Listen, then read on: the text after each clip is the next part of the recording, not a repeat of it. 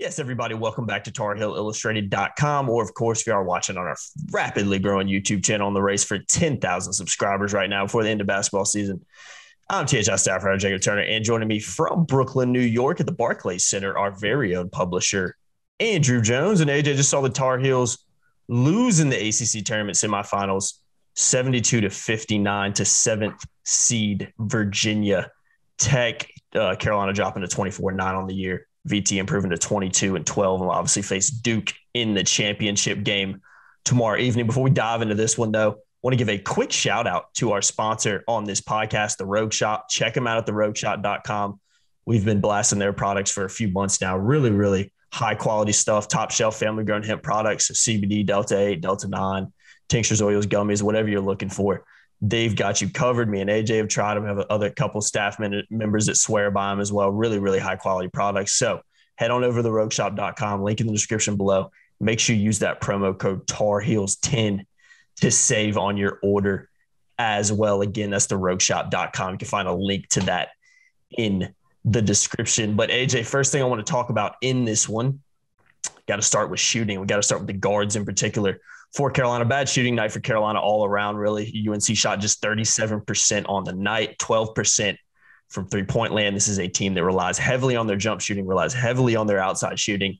And when you shoot like that, you can be prone, or the perfect storm, I think, is what I called it, with some other factors that went into this one for Carolina to lose lopsidedly. But AJ, guards, RJ Davis and Caleb Love in particular combined just 5 of 27 from the floor. I know Caleb really, really struggled with his shot as well in particular. So just a tough night for Carolina all the way around when it came to shooting the ball, besides Armando Bacot. I'll hit on him a little bit later. But, you know, when you look at your guards, guys you really rely on heavily to get you points, get you buckets, shooting like that against a Virginia Tech team that's playing really well right now, it's a recipe for disaster if you're Carolina.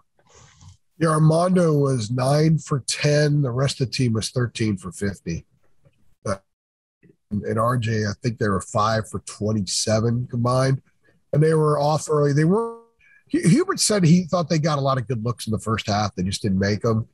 And they were more challenged in the second half. You know, Virginia Tech was switching like crazy in the screens, and they were switching well. They were sometimes, you know, when teams switch, we talked about this before during the season, that sometimes it kind of lends itself maybe to a little bit of laziness because, oh, that guy's got him. So that sort of mindset. That wasn't the case with the Hokies. They just really got in Carolina's grill. Did not allow a whole lot of open stuff in the second half. And then when Carolina tried to drive against it, stuff was contested as well. It's a bad offensive night for the Tar Heels.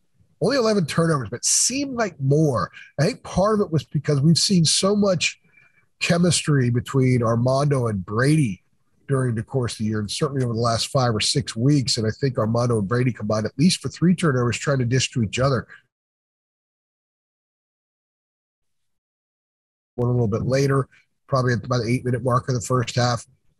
And he was visibly frustrated after the second turnover where it wasn't like I made a bad play so much. It's like, man, they really defended that well. Like there's nothing there. Armando had 4 shots in the first half. They had a hard time getting the ball. The Hokies were doubling him, but they said that the double was coming from the second defender was coming from the baseline, which is different than is unique how they were being doubled. He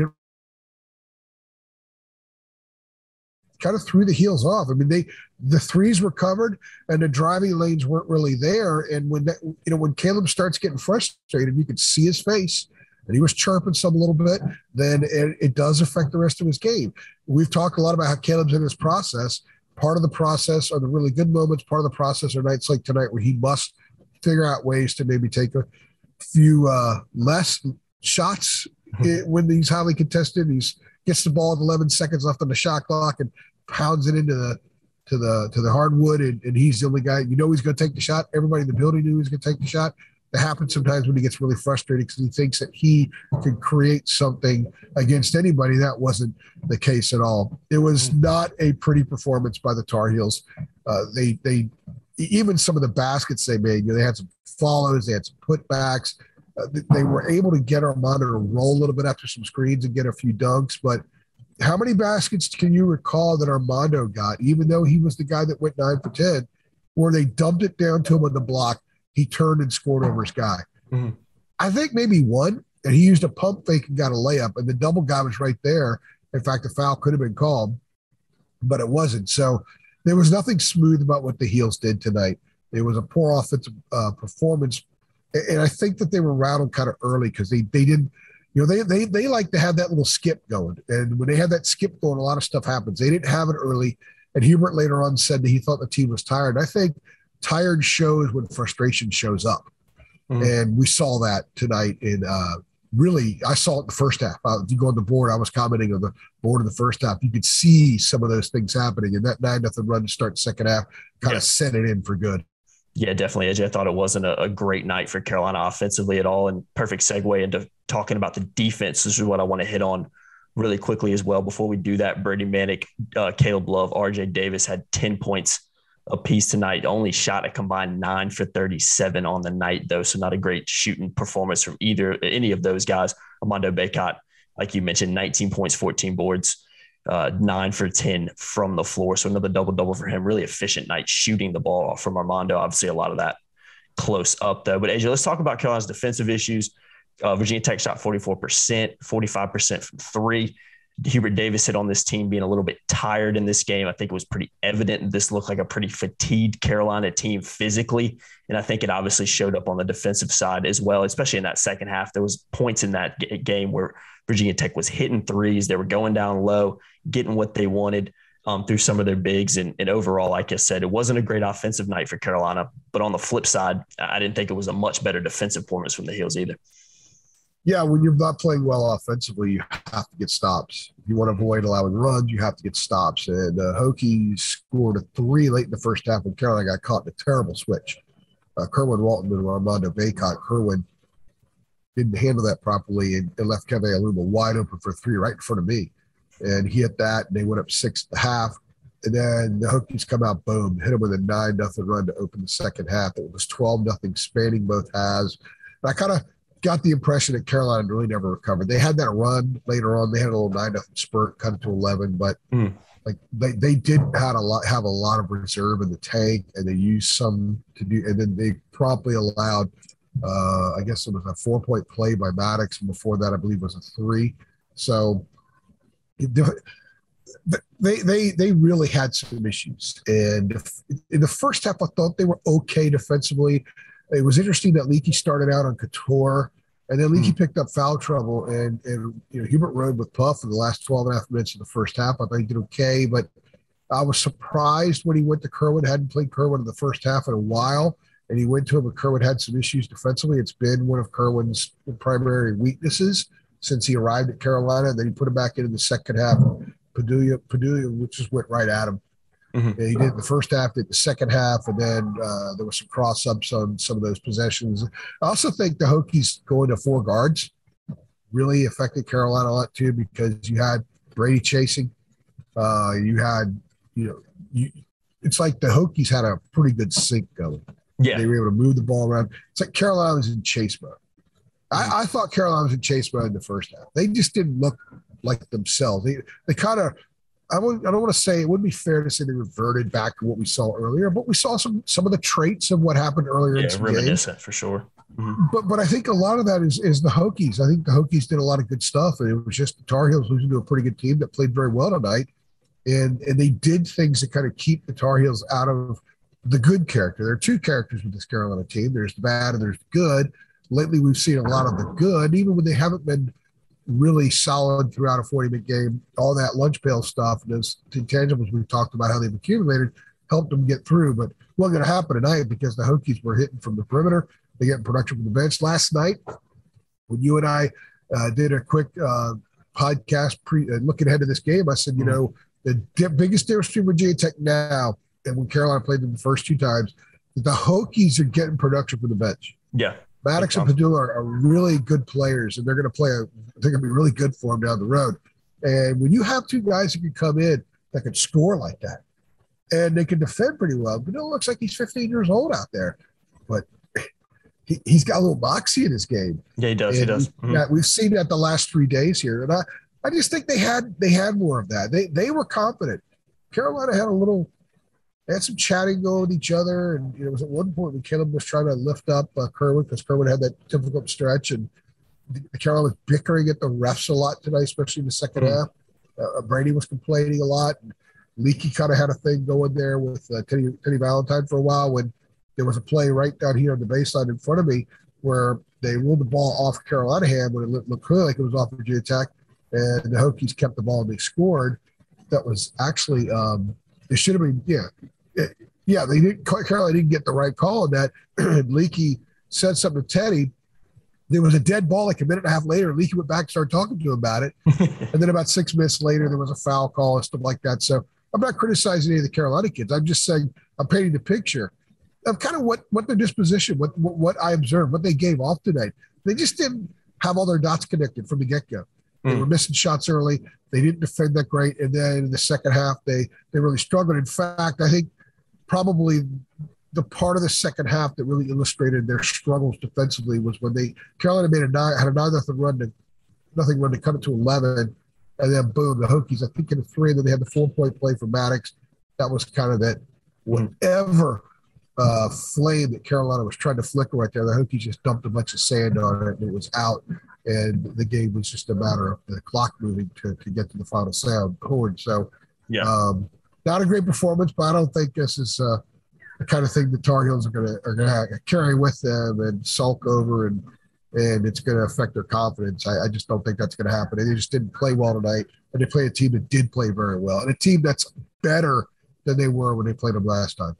Yeah, it's tough. And, Carolina's beat Virginia Tech twice this year. When you look at how well Virginia Tech has been playing, it's tough to beat a team like that 3 times in a season. I say that a lot in sports because it really is when you get to a high level like this, especially, like I said, when the Virginia Tech team's playing really well. Last thing I want to hit on really quickly, you kind of already talked about it a little bit, but it kind of just felt overall like Carolina really never found its groove. I tweeted it kind of midway through the first half, maybe towards the end of the first half. It looked like a Virginia Tech team that was playing with a bit of swagger, and it looked kind of the opposite of Carolina. I didn't really like Carolina had that moxie, had that swagger, had that almost confidence, which is a little bit surprising when you look how well Carolina has played over recent weeks. I mean, winning 12 of their last 14 games, including 6 straight. So this is a confident Carolina team, but we've seen performances like this. I'm not going to say this is exactly what we've seen earlier in the year in some of the blowouts. I thought it was a little bit better than that in some respects, but there were, like you said, there were certain aspects of those blowouts and those big time losses we saw earlier in the year that crept back up to the surface today, even though I don't think it was as doom and gloom for the most part as some of those were. Unless you're like the 05, 08, 09, 12, 16, 17 Tar Heels, even the 19 Tar Heels, confidence can be fleeting. Yeah. This club hasn't ascended to the level of those teams, so confidence is fleeting. And when your 2 guards are not shooting the ball well, and Caleb's getting frustrated, they all know when he's getting frustrated because that clearly affects everybody. When the ball is being pounded on the floor, there was one possession in the second half, about maybe 6 minutes in. I counted the dribbles. Caleb dribbled 17 times before getting rid of the ball. I mean, part of it's not that it's Caleb's fault for dribbling. Caleb's like, I'm just going to dribble until I find something. Nothing was there. So like they didn't move well without the ball. They didn't screen well. I know David Sisk has proclaimed him the best screener in the ACC. It wasn't a great screening night. No. It wasn't a great night coming off screens. It wasn't a great night getting around screens or switching, whatever it was they were doing at various different times. It wasn't a great boxing out night. They missed some box outs today. It wasn't a great playing through contact around the rim and scoring and getting a +1 night. They didn't get to the line a ton. They got the line a lot the first 2 times against the Hokies. They just didn't do the things that they had been doing all that well today. So finding the groove, they never found a groove. I mean, there was never a sequence in the game where I thought, hey, this is a club we've seen the last few games. I never saw it. So you're thinking, okay, they're going to have to wood chip their way to a victory here. It's kind of hard to do that when another team has to be going to shoot threes and they're getting open threes. And a good team that they're playing is playing well. So it just happens in basketball. Sometimes a good team is in on their A game. They play another good team. That team is, and they lose. Duke saw it last weekend in Durham. Carolina was on its game. Carolina saw it tonight when the Hokies were on their game. So that's pretty much the way I look at it. I don't think this is the kind of game where I checked out social media a little bit before when I was waiting for Hubert and Armando to come into the press conference. And the anti-Hubert brigade is like all over the place. I told you so. The same people whose mouths were shut the last 3 weeks. Let the stuff play out. Mm-hmm. Let the man learn how to do his job. All this stuff is intel. It's all a lesson for all these kids. I kind of joked with Brett Friedlander after the presser. I said, I don't think this team's ever going to hit its potential because I don't think the season's going to be long enough for them to. Yeah, they are ascending. They're still getting better. And I think tonight is a part of that process of getting better. But the problem is they don't have 30 more games. Yeah. If the season ended in mid-May or early May, they played 20, 30 more games, I think we might see this team eventually reach its potential. Problem is, the season's going to run out before them. Mm-hmm. They're going to make the NCAA tournament. They're going to lose next week, the week after, whatever it is. This team's not going to win a national championship. It's pretty hard to see something like that happening. Yeah. So they're going to lose here in the next couple of weeks. That'll be the end of the season. And I think even if they play poorly that night, they'll still be ascending. Because I think they all feel for each other a lot better, a lot differently now than they did earlier in the year. I think a big part of that's humor. Mm. There were a couple things tonight and say, okay, that doesn't really make a whole lot of sense. But I don't think any of those decisions that he made, if they were different, would have really impacted the game. I think they were going to lose tonight. It appeared that way early on. They just didn't have the groove. They weren't going to find their groove. The door was swung open a couple of times a little bit by the Hokies, and Carolina just didn't get through. Yeah. So, one of those nights. Yes, it was. AJ, good place to wrap this one up. Carolina falling out of the ACC tournament 72-59 in the semifinal to 7 seed Virginia Tech. Like I said earlier, falling to 24-9 on the year. Obviously, Selection Sunday coming up on Sunday. We're going to do a quick little podcast here after this one as well, kind of looking ahead a little bit to that one and just talking about it and what our kind of expectations for where Carolina might go. So if you want to go watch that one will be out, should be out on Saturday at some point, probably Saturday. Probably Saturday night. Saturday night. After I get back from here, I'll pop it up. Got a long drive down there from New York. So I did drive. I knew I drove because everyone else that flew, they have to wait till Sunday to fly home. Oh, yeah, that's a good move. Then I'd rather just hop in the car and go. That's a pro move by AJ. Yeah, that is a pro move right there, AJ. Good stuff on that. Thinking outside the box. When you say that's a pro move to me, I consider that a high compliment. Hey, it is, man. Even though I fed it to you this time. It's a compliment, man. Anytime I say pro move, it's a compliment. That definitely is one. So travels on your way back down. You got a late night already, almost 1 a.m. over here on our time. So you haven't. I won't be done until 4:30. Yeah. I was the last one to leave Barclays last night. I left at 3:40 in the morning. I think I'll be going past 4 tonight. Any positive takeaway from this, Carolina fans? No more 9:30 tips. You don't have to stay up too late. I think tomorrow was set to be 8:30 if Carolina won, so that was going to be a late nighter as well. So that I get to any positive to take away from the loss. That's one thing to keep in mind. But again, Carolina losing 72-59. I've been Jacob Turner. He's been Andrew Jones. Make sure you guys keep it locked at TarHeelIllustrated.com for all your post-game coverage and all your coverage leading up to Selection Sunday this weekend. As always, guys, like, share, subscribe, hit that notification bell. As always, we'll see you guys in the next one. Thanks.